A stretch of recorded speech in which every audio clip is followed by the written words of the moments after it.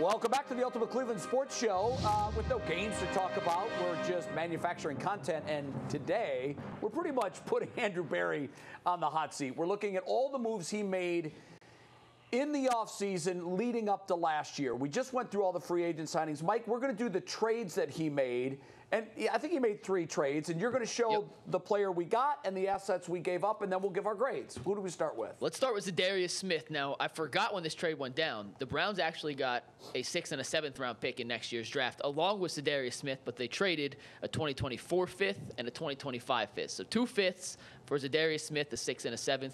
Grade the trade. I mean, it's a C. That's right. He was okay.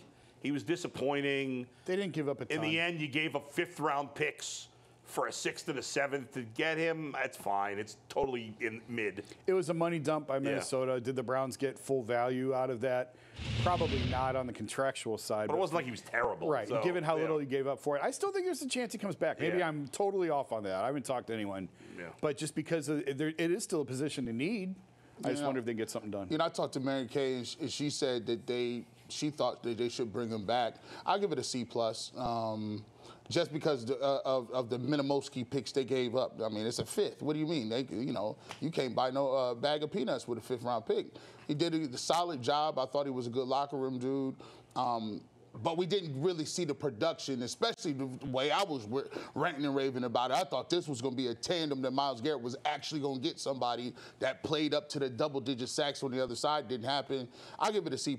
He was a decently productive guy, decent locker room guy. Well, I'm building the reputation as the professor that no students want to take my class. No curve for you? No, I'm a little more harsh. It's a C-. I agree. The assets were pretty much a wash. But when this trade was announced, I was really excited because he was a name player. But Bull dug into his last year in Minnesota and told all of us at the time, guys, his production really waned at the halfway point of the season. I didn't follow him closely enough there to know that. You looked into it, and you were absolutely right. I will be shocked if he comes. I don't want to say shocked. It'll be a surprise to me if he comes back. He doesn't feel like a starter anymore. Like he's a rotational player. Yeah, and because Jim Schwartz had so much success with rotating guys in, and they all looked good, I think he's going to try to upgrade at that particular spot. I think they should. Next trade was Elijah Moore, and this was a pick swap as well, because the Browns got Elijah Moore and the 74th pick from the Jets. The Jets received the Browns' 2nd-round pick at number 42. So a pick swap and Elijah Moore. G. Bush, start us off. How do you grade this trade? This is tough for me. I'm going to give this a C-. Not because of what the picks they gave up. It's just simple fact that you're looking at the production that we thought we were going to get. This guy was talked about as if he was going to be not just a number 2. This could be a 1B type guy to Amari Cooper. You look at his production. We didn't see the playbook. They had him in the backfield. They sold us on him being a Percy Harvin type, running the ball in reverses. We saw a couple of reverses, and that was it. I mean, I'm going to give it a C- for me. Guys?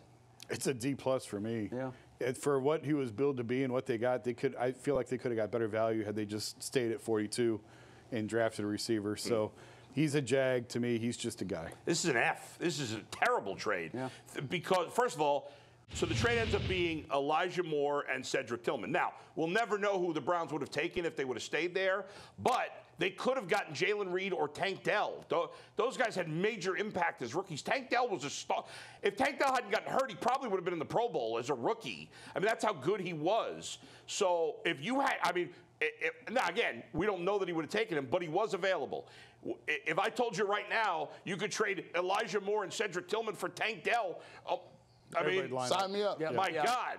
And even Jalen Reed, who was good for Green Bay, I'd still take him over those two guys combined. Me, it's an F. Yeah, it's an F for me, too. I had big expectations. And, again, it goes back to what I've been saying on the YouTube show for a while now. Whatever criterion the Browns are prioritizing in selecting wide receivers, be it the draft or trade, with the exception of Amari Cooper, who was already a proven and known commodity, the guys that they're speculating on to become stars, they have a terrible batting average on those, and it's an F for me. All right, let's go to one from an F if anyone doesn't give this an A, I'll be shocked. But Dustin Hopkins for a 2025 7th-round pick. A++. A. Yeah, A+. A+. This is easy. That's the easiest one we've had so far. No debate. I mean, and that was, honestly, like, I know that Flacco was a huge, like, lottery ticket that you didn't expect to hit on.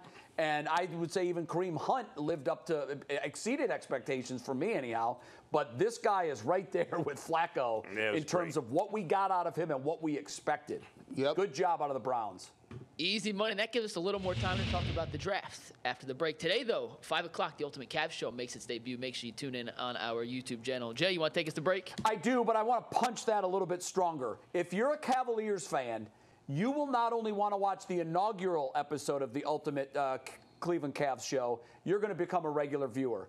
Jason and McNuggets as a team are going to knock this show out of the park.